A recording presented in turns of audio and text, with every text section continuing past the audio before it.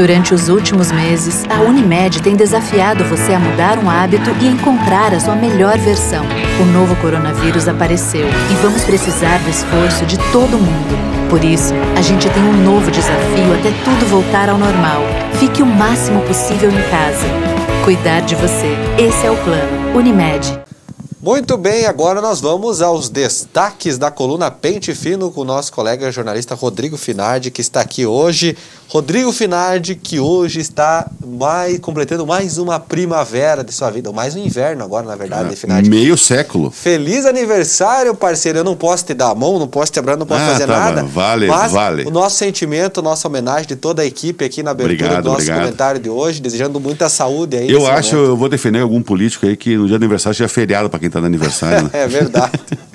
Muito bem, vamos à coluna de hoje, que o destaque é mais de 7 milhões de reais em novos asfaltos aqui em Erechim.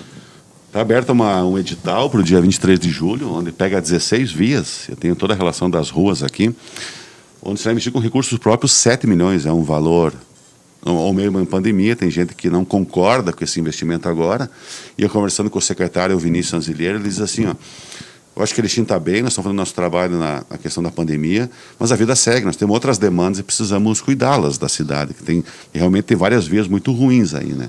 Então aqui explica tudo.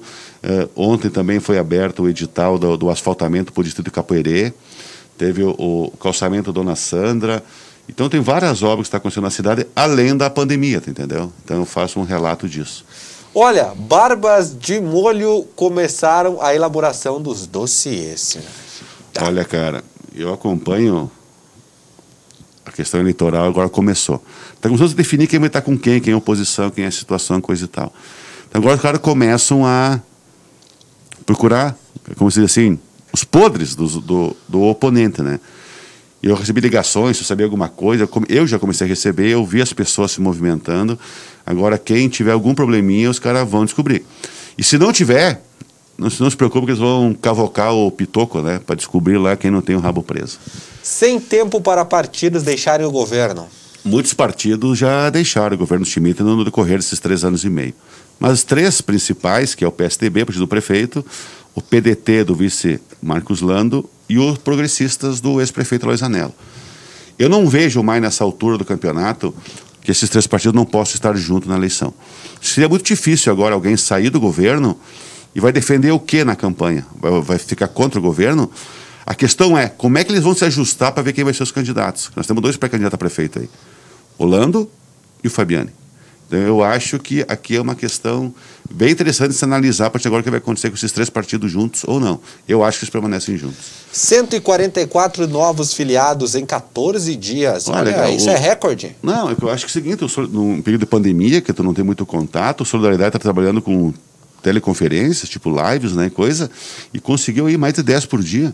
Então eles passaram para 339 filiados, eles tinham, eu acho um trabalho interessante, tá aqui as fichas novas, tudo. Eu sempre achei interessante essa maneira como eles estão lidando. Acho que não estão mais com inveja de outros municípios. Nós sempre falamos, Passo Fundo tem tudo, Chapecó tem tudo, Concórdia tem tudo. Aí o Schmidt ironizou assim, o prefeito, em cima disso, dizendo assim, ó, Chapecó com 10 mortos, Passo Fundo com 40, Bento Gonçalves com 26, Lajeado com 21 e Erechim só com 3. Eu acho que o cara não tem mais inveja dos outros municípios, pelo menos da questão da pandemia, né? Mas ele falou outras questões, né, que é, por ser com ele rapidamente, assim, ó, diz que as aulas estão andando, que os alunos com trabalho domiciliário, e aqui ele ironiza os funcionários públicos. Ó. Funcionários que estão com o coronavírus pela 3ª vez, nenhuma comprovada, mas é bom ficar sem trabalhar. Aquela questão é bem... E ele dá uma cutucada também na questão da eleição, né? Tem candidato, está candidato pensando, desta vez é comigo, em função da pandemia e coisa e tal. Então, tá aí, ele está falando algumas coisas, as questõezinhas aí, meia que vai dar repercussão ao longo do dia. Aí. Vamos mostrar a capa do Bom Dia de hoje. Na Tâmara já falou nos destaques, mas tá aí, né? Final de 1000 casos na região do Alto Uruguai de coronavírus. Tu vê que, tipo, hoje de manhã já... Severino de Almeida, seu primeiro caso, a gente vê que os pretos estão aumentando, mais município está tendo mortes.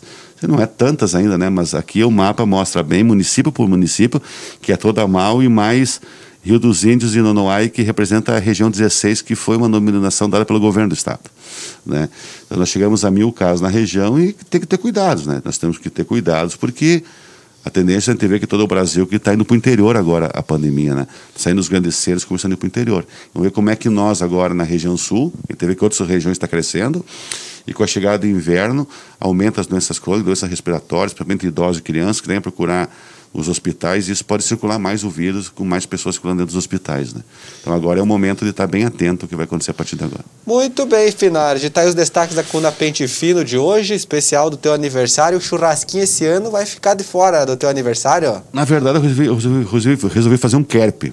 Ô, louco! Como tu não pode se reunir, Sei. então eu acho que vou fazer umas 6 festas com 3, 4 pessoas, cada uma por etapas, né? Assim, né? Eu vou até domingo de noite, mais ou menos. Oh, beleza. Muito bem. Obrigado, Finardi. Até a próxima. Eu que agradeço, até a próxima. Gente, nós vamos para a previsão do tempo e já já nós voltamos.